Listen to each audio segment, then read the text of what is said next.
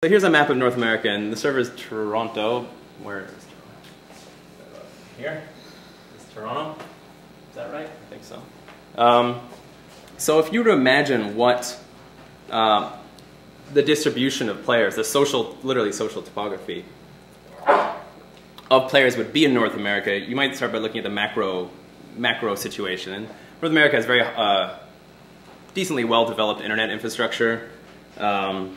It has relatively low-cost access to the net, and there's almost no language barrier, at least in the United States and Canada, for the vast majority of players. So you might imagine that the map would stretch across North America, and you'd have people in California playing with people in Toronto. So what happens, if we spend a bit of time mapping out the distribution of players across this map of North America, we actually find something much different. So what I've done, and you'll see in a second, is I've taken the IP addresses of 100 players on this server that have over 1,000 connections, and I'm speculating that these people are the people that are most likely to be involved in the kind of social relationships that we're interested in exploring as anthropologists, and mapped it onto this image of North America. And forgive me, this is with paint, my wonderful lack of skills. And what it actually looks like is something like this. And what we see here is that the 100 players are actually, for the most part, clustered around a very limited geographic area in North America. And while the US-Canada border, as you might predict, has become somewhat irrelevant in who's playing on this server, the topography of play is still highly circumscribed. So to emphasize this, we can see only 4 players out of 100 here come from outside of North America. And those are the 4 red marks flying off towards Europe, where those 4 people connected from. And in fact, it's even more limited than that, with the vast majority of players playing in the Northeast. What this social topography is fundamentally circumscribed by, then, I argue, as I've mapped here, is by ping. And players with a ping of under 50 milliseconds, 1/20th of a second, make up 85%, make up 85 out of 100 of these players. So the way I like to describe it is essentially that individual servers are kind of material social gravity wells that pull people in within that infrastructural network. And what we see then is this map of North America being reimagined or redrawn in a way that makes network fidelity the basis for social fidelity.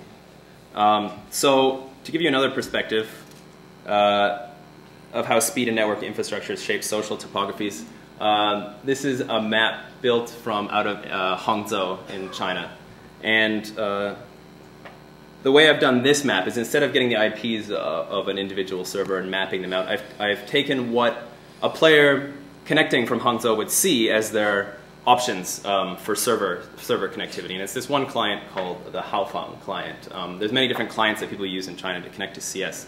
And as you can see here, the list of servers actually only included these provinces. There was no option to connect outside of what's considered China in this server. And I don't think it was a particularly political decision. I think it was a practical business decision in terms of getting people to play on your servers, using your client, and keeping them in the system so that if they're going to play other games, they're going to use your client in your system. So, so you can see here that obviously where Hangzhou is in Zhejiang province is green, and the surrounding provinces for the most part have a very good ping, and then it kind of fades to yellow and then red.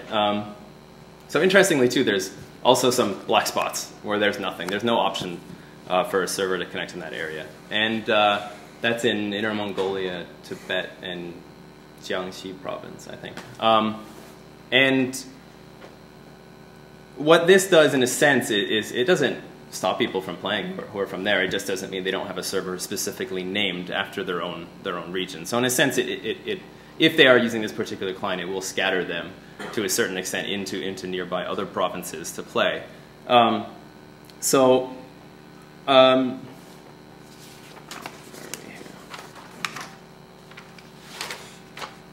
I think this combination of geographic restriction, server location, and ping has a really interesting possible social impact when we consider the presence of, let's say, the server in Taiwan. And Taiwan's there's a game server, everyone can connect to it. And it has a really good ping for people who are playing from Hangzhou. So no doubt people are playing on this server. And the ability for people to play on this server, I think, I mean, it opens up the possibility for exactly what we describe as anthropologists in online worlds, which is new collaborative social relations with people, with strangers, that they may never have the opportunity to meet in their daily lives due to a number of circumstances. And I think this new material social effect that situates Chinese CS in other games as a new way of interacting with otherwise socially, politically restricted others is something that is opening up these really dynamic new pathways. And I'm really happy because tomorrow, Ho Lin, if I pronounced the name wrong, is actually giving a speech on just that topic about Chinese gamers and Taiwanese gamers playing together on servers. So I think they're going to do a much better justice than I could. And I haven't done the detailed ethnographic research for that, and I'm really interested in what they have to say. So in conclusion, I think there's 4 things I've argued are important for understanding the social topographies of online worlds. And first, simply, is that materiality matters, and it's something it's far too easy to ignore when you're looking at social life. And the software, hardware, infrastructure, they come to intersect in a way that I think we can argue that for some games, and this applies to World of Warcraft in interesting ways as well, in terms of server location. There's a whole bunch of interesting stuff online about Australian gamers fighting for servers in Australia because they're forced to play World of Warcraft in a way that, although the pings are much more tolerable, you can play up to 300 milliseconds.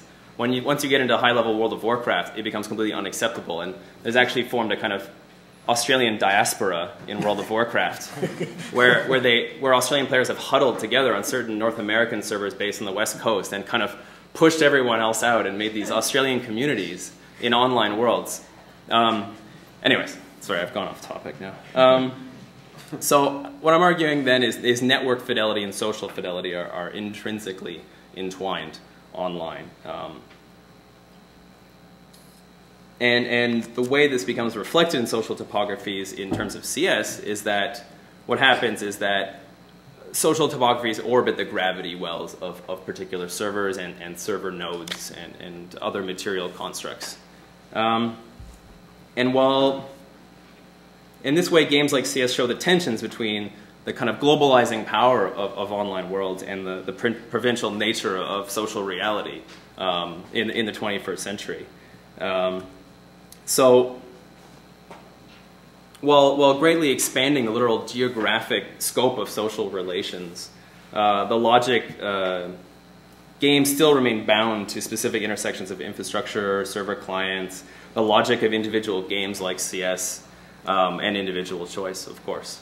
So I hope this talk has demonstrated that the sustained exploration of this material social intersection is really needed as part of our academic toolkit we use to explain the social topographies of interaction.